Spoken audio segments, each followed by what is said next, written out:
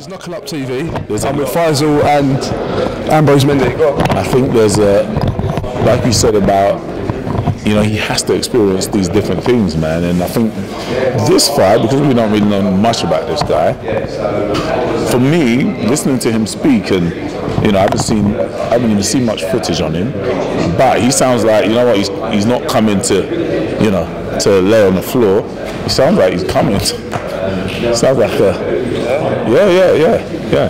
I don't think it's going to be as easy as, you know, everyone thinks it is. In my opinion, it's only my humble opinion. Yeah. It's a 50-50 fight. Yeah. And I know that's a much bandied term, but it generally is a 50-50 fight. Yeah. They match each other in terms of experience. The one plus factor for Martin is that he is world champion. Yeah. He is defending. And it's just like those people that climb Mount Everest. It's only when you get up there and have a deco around and look on this, that and the other that you can fully appreciate it. Yeah. Meanwhile, if you look over there, there's just people falling and don't quite get to the top. What we must think about, in my opinion, again, is if AJ aspires to become world champion, is he ready to defend that world title? Yeah. And that's why sometimes you're better off waiting. You know, Eddie's a mate, Eddie Hearn. But when he asked my opinion, I was like, I thought he was joking that they were going to have to fight in the first instance. I would have waited, because AJ fills arena, he can fill the O2 6 times a year. Yeah. He's got a broadcaster deal. Grow your brand. But he becomes world champion now. Fury's on his case. Hayes on his case. You know, Dillian White, justifiably, that's the fight I'd love to see. Yeah. He's on his case. And that's just from this country. Yeah. What about, you know, those all over? So there is so much at stake going in this. And then there are things like, you know, with a southpaw you want to take away the backhand. Has he learned to do that? I don't know. You just have to wait and see. Yeah. I think he's got, Ambrose said, he's got a lot of questions to answer in this fight, I think. You know, you can take a punch. We know that AJ can. Why can he take a punch? Because Dillian hit him. Hang on, hold on. Yeah. Is Dillian White a known knockout specialist? No, but what we do know... He's British level. No. He's domestic level, lads. When you're a heavyweight, if you can ally speed with force, good feet, positional... And on that, let's be honest about it, Dillian White was going to have to throw 10, maybe 15, 20 of them to get one home. And he got one home, and we saw what happened. You know, like I was from 10 inches away. I saw what happened. But he regrouped, and it's to his credit, because he now knows if that happens again, he now knows what to do. And that's the growing part of... Exactly. I thought he handled it well. You know, because nobody was more elated than you. Watch the fight. Watch it 5 times. Watch AJ at the end when it's over. He got up onto that thing and screamed like a banshee.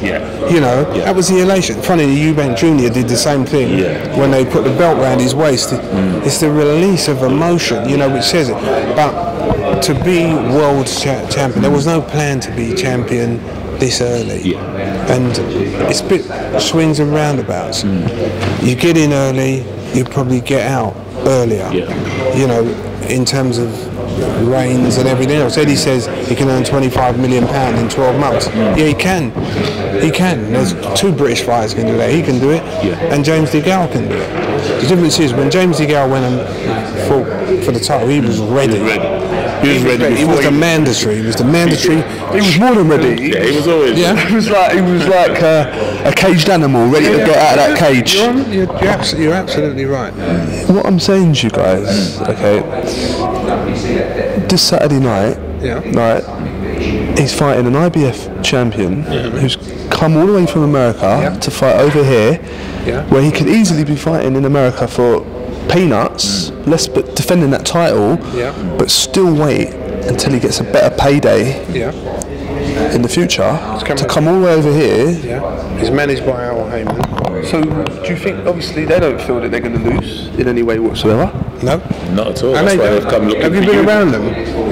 I've seen them. I was there on the Monday. Yeah. It's about 20 of them, isn't it? And also they've been training at the SW gym, which is owned and operated by Mickey Moo, who of course is the manager of Richard Comey, who's now the mandatory.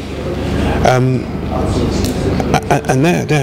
it's like a combination of awe and surprise, but there's a deal of trepidation. They're not coming out and saying the things that you want, and we all love AJ. Let's be honest about it.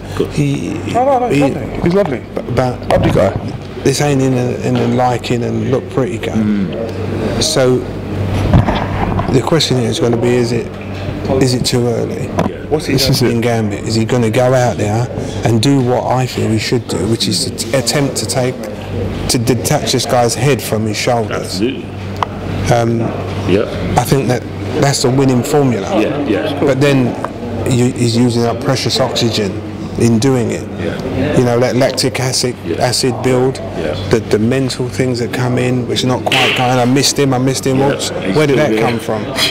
So we don't know. But listen, it's a lovely position to be in. I think, to be honest with you, right now it's a 50-50 fight.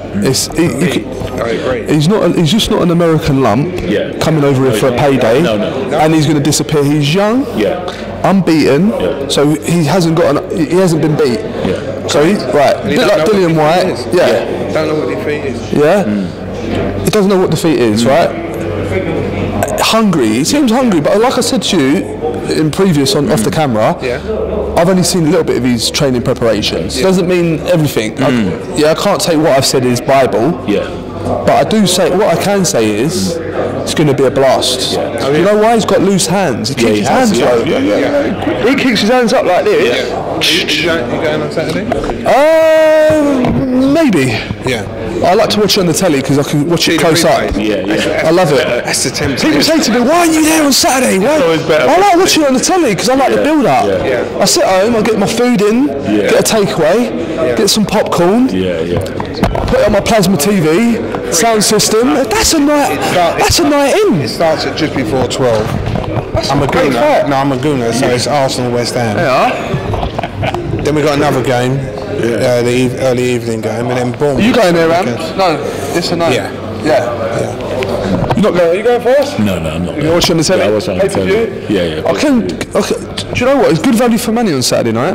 Pay-per-view. Absolutely. It's worth every penny. Honest. Every single penny. That is what you call pay-per-view. And then you can say you were there when Conor Benn. This is it. Conor Benn, eh? Yeah. There's no con in this Benn, that's for sure. He looks good, man. He looks fantastic. So looking forward to it. We need to catch up, me and you. We need to do a biography on your life.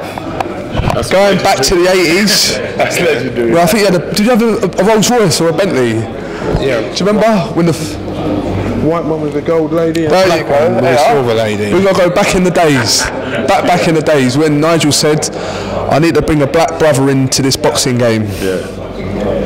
To support my black brother. But you know, we need to go back them days. Of course, prior to Nigel, I represented Lloyd Hannigan.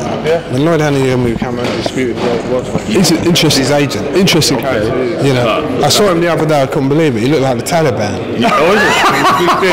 I'm real. What do you see? You didn't recognise him. Do you know what? He was wearing the same tracksuit that I saw him wearing last time I saw him in Croydon. He was wearing that Adidas blue and yellow. And I went, hang on a minute, is that him?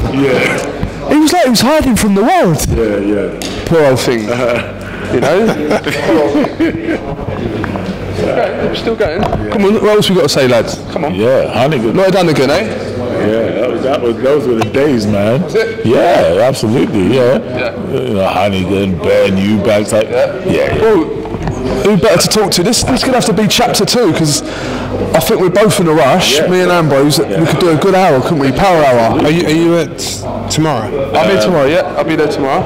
I'll be at the press conference tomorrow. Yeah, I mean. Hey, I've got 2 6. You got 2-6? Yeah, I've got a shoe. You rush it. I'll walk down with you if you want. Okay. Alright. It's Knuckle-up TV, Ambrose Mendy and Faisal Mohammed. It's alright. And a little bit of Eddie Earn, yeah? God bless you.